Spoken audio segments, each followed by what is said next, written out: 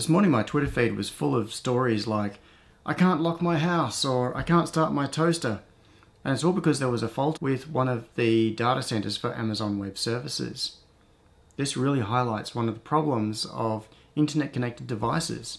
And you really need to think about, if you are setting stuff up in your house, is it dependent on external services? So there are really two principles that I have when I set up my own systems. The first principle is no external dependencies. So let me explain what I mean.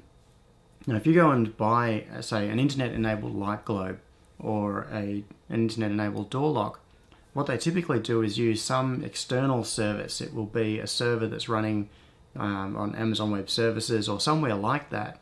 And when the lock is running, it connects back out to that service in order to receive commands and send updates. If you want to control it from, say, an app on your phone doesn't connect directly to the lock. It connects to that service out there running on a server. That means that you can be sitting at home and have your lock a couple of meters from you, have your phone in your hand, and when you send it a command, you're not sending the command to the lock, you're sending it to a service that could be 10,000 kilometers away, and then it comes back again to your lock. That can be really, really bad if your internet connection drops out, or, as we saw this morning, if the hosting environment that is running that external service goes down. So you really need to make sure that whatever systems you use, you can operate totally in isolation. I have a really bad internet connection. In some ways that's really good, because what it's done is forced me to set up all of my services to operate locally. Everything that I have running in my house doesn't depend on some external server to work in order to be able to operate. So my door locks, which are controlled by the home automation system, don't have any external connection requirements. Also my lights, heating, like blinds, everything else. I don't need to have an internet connection. And because my internet connection drops out a couple of times a day, it would drive me insane if it did. What that has forced me to do is make sure that my architecture is totally self-contained, or everything is hosted locally.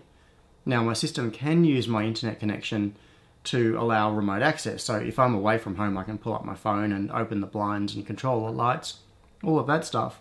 But I don't need that just to do normal things day to day.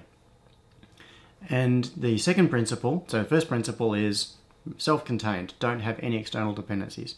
The second principle is mechanical overrides. So one of the questions I get a lot is people saying, oh, but if there's a blackout, how do you control your lights? And the obvious answer is, if there's a blackout, no one controls their lights. But it's not just lights. If you have a blackout, you don't want to be locked in your house.